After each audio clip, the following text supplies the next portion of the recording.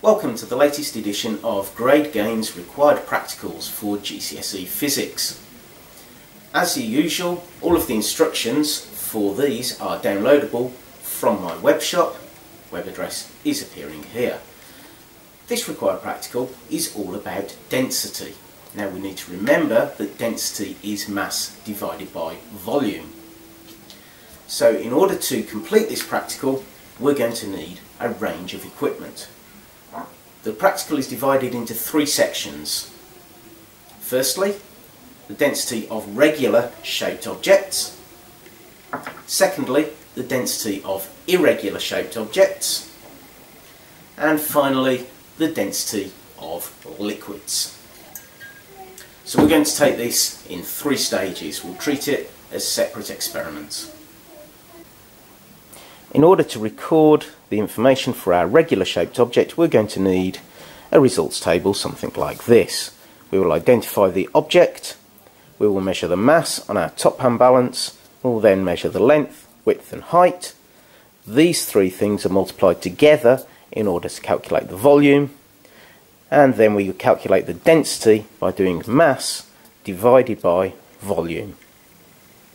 So for our first block, we're going to measure the length, which in this case is 5 centimeters, the width, which in this case is 4 centimeters, and the height of the object, which in this case is 3 centimeters.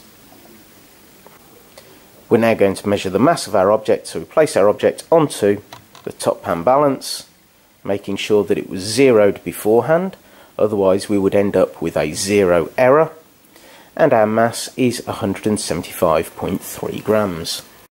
Now a zero error is an error whereby the top hand balance would already be displaying a value in grams even though there is no object on the balance.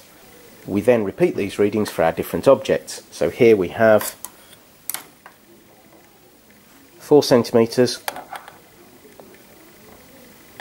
by 4 centimeters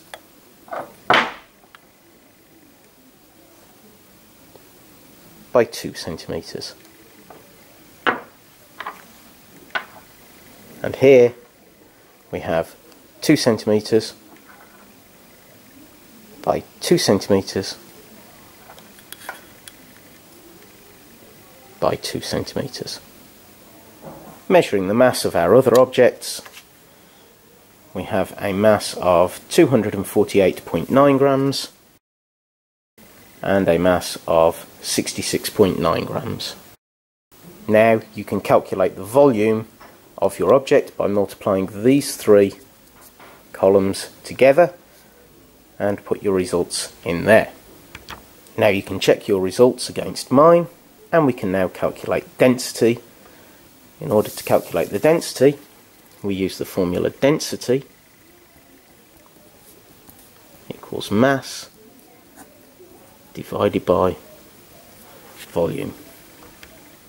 Once we have calculated our densities, we can then compare the densities that we have calculated with the densities in the instruction sheet. So we can see that our first object, a density of 2.92, is very close to the density of aluminium, and that is confirmed because this block is a block of aluminium. We can then compare our other densities with the results that we have in the required practical worksheet. Now we move on to measuring the density of an irregular shaped object. In order to do this, you're going to need top hand balance, measuring cylinder, and access to some water, and a eureka can. The eureka can is so called because eureka in Greek means I've got it, and that's what Archimedes shouted when he got into the bath and he noticed that as he got in, the water was displaced out of the bath. The amount of water coming out of the bath was equal to his volume. The reason he shouted Eureka was because the king had set him a challenge to try and work out whether his crown was solid gold or whether it was gold plated. And so by measuring the mass and the volume, he could work out the density and compare it to the known density of gold. The first thing that we need to do is fill our Eureka can to the very, very top.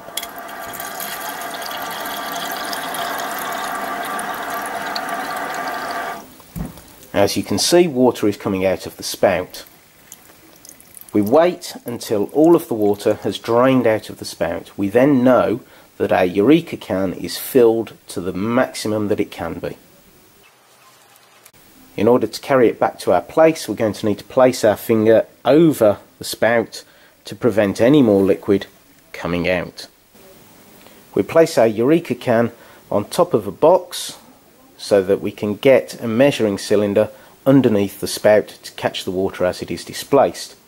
But the first thing that we have to do is measure the mass of our object. So we can see here that my rubber bung has a mass of 29.1. We measure it before we put it into the water because once it's got wet, we'll also be weighing some of the water as well.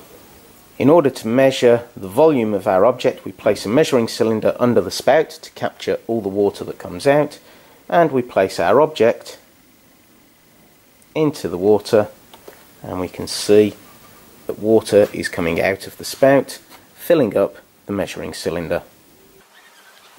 You have to wait until the last drop has come out of the spout so that we have the maximum volume of our object.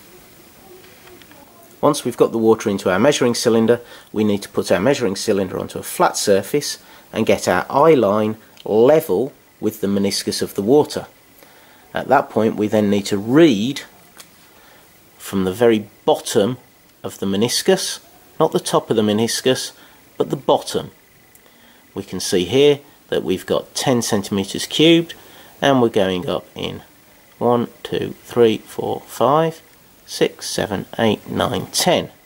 So here we have a volume of 10, 11, 12, 13, 14, 15, 16 centimeters cubed. Now we have our mass of 29.1 grams and our volume of 16 centimeters cubed. We can calculate the density. Using density is mass divided by volume. We're now going to look at measuring the density of a liquid. In order to do this, you're going to need a measuring cylinder, a beaker, and our old friend, the top pan balance. The first thing that we need to do is measure the mass of our empty beaker. So there we have a mass of 85.4 grams. We're now going to measure out 100 millilitres or 100 centimetres cubed of our solution. This is a salt solution that is water with a certain amount of salt dissolved in it. We want to work out how much salt is in here. So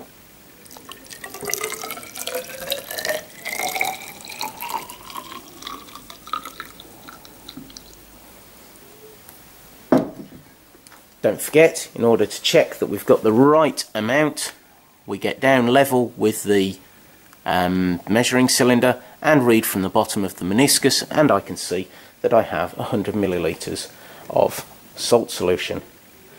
I then transfer this into my dry beaker, making sure I get every single last drop. Now I want to measure the mass of my beaker plus 100 ml of water, and we now have a mass of 194.9. In order to calculate the mass of the liquid, I have to subtract or take away the mass of the empty beaker away from the mass of the beaker plus the liquid. So that gives us an answer of 109.5 grams.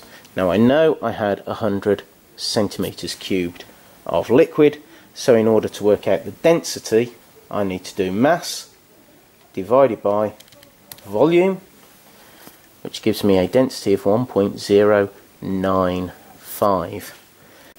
Now the density of water happens to be 1 gram per centimetre cubed. I can see that the density that I have is bigger than that, so there must be something else in there. Now I'm going to assume that the salt that has been added does not increase the volume of the liquid, and then I can calculate how much salt has been added. If I subtract my 1 gram per centimetre cubed off the density of the liquid, I can work out that I have got 0.095 grams of salt per centimetre cubed.